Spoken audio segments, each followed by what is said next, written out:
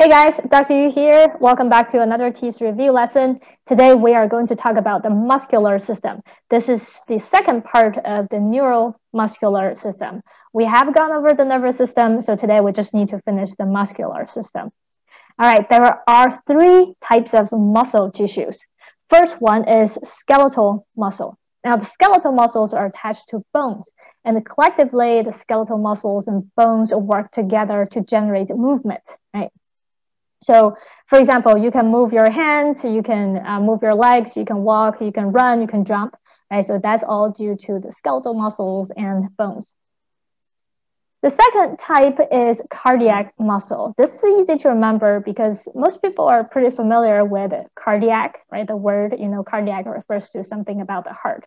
Cardiac muscle is basically the heart muscle, right? When the cardiac muscles contract, this is when your heart contracts, right, and pumps blood into the blood vessels. The third type is smooth muscle. Now, smooth muscle is usually found in visceral organs and body tract. For example, urinary tract, gastrointestinal tract, respiratory tract, right? So this is where you can find the smooth muscle. And visceral organs, smooth muscle is present in the stomach, in small intestine and large intestine.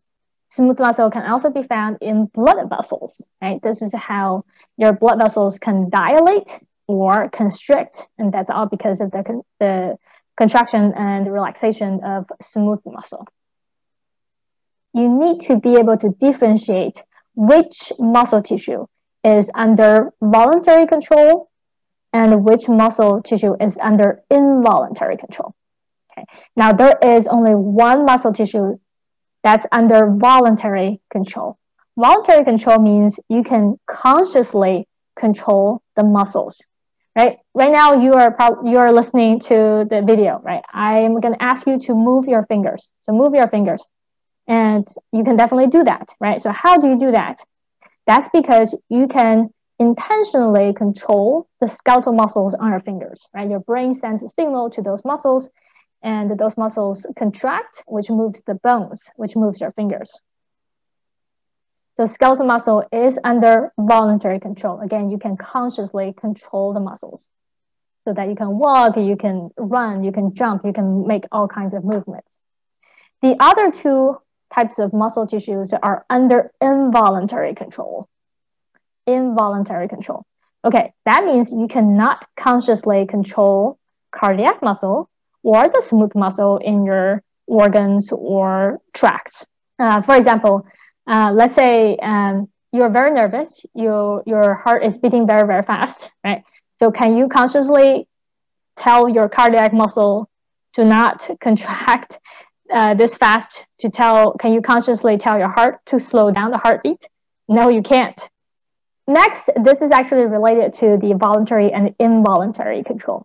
The cardiac muscle and the smooth muscle are under involuntary control. That's because they're regulated by the autonomic nervous system. The system is on autopilot, so they just control themselves. This system does not require your conscious attention. So that's the nervous system division that controls the cardiac muscle and the smooth muscle. The skeletal muscles on the other hand, are controlled by the somatic nervous system. And the somatic nervous system has to be controlled consciously by your brain. Next, let's look at the anatomy and organization of a skeletal muscle. I read the TEAS study manual. There's not too much information on this, so I'm just going to point out a few of the major structures, especially the ones that are mentioned in the study manual. If you look at the diagram, you can see at the top, this is supposed to be a piece of muscle, right? Now, it doesn't show here, but you can imagine there is a bone right there, a bone. And then this white part, this is tendon. Remember, tendons attach muscles to bones, right? Attach muscles to bones. Tendons are different than ligaments. because the ligaments attach bones to bones. So bones to bones. You need to know the difference because TEAS may ask you about this difference between tendons and ligaments. All right, now this whole unit is a muscle, right? So this is the largest scale. Now, muscle consists of smaller subunits. Those subunits are called fascicles over here. So if you go down a scale, right, the units that make up a muscle are fascicles. So you can see right here. This is one fascicle, and it's zoomed in, right? So now it looks a lot bigger. All right, now when you look closer at each fascicle, again, it consists of smaller subunits, right?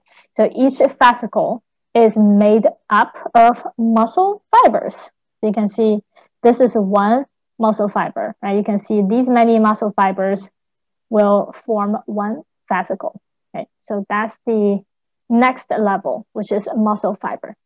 Now, a muscle fiber is the same as a muscle cell.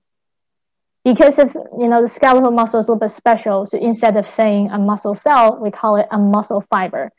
Because the shape really kind of cylindrical, right? It looks like a fiber. Okay, now you can further divide the muscle cell and go down to even smaller scales. Right? When you look at one muscle fiber, it actually is made up of a lot of myofibrils. So myofibrils is the next subunit that make up muscle fiber. So that's myofibril. So let me just write it here. So we have a muscle, which is made up of fascicles, right?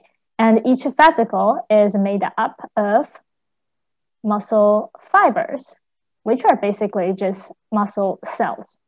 And when you look at each muscle cell or each muscle fiber closely, you will see in the cell there are many myofibrils.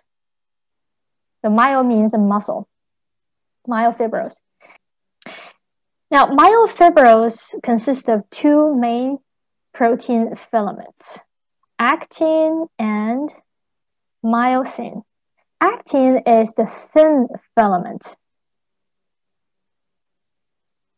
and the myosin is the thick filament.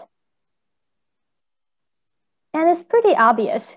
When you look at the diagram at the bottom over here, you will notice that there are two different lines, right? There's purple, thicker lines. So these lines represent myosin, the thick filament. And there are also thinner, smaller green lines right here. These green lines represent the thin filament, which is actin. Okay, now before I talk about how actin and myosin work together to lead to muscle contraction, I just want to introduce one more term.